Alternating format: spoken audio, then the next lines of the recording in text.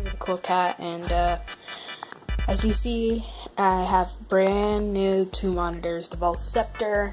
I got them off of Amazon, and I gotta say, they're very good quality. They're both 1080p or 1920 by 1080p, and they both have a 75 Hz refresh rate.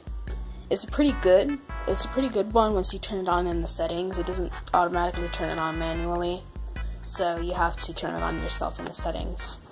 The reason why this one isn't turned on is because I don't have an HDMI splitter for it yet, because my laptop only has one HDMI port, so I've been trying to figure out how to do that without a splitter.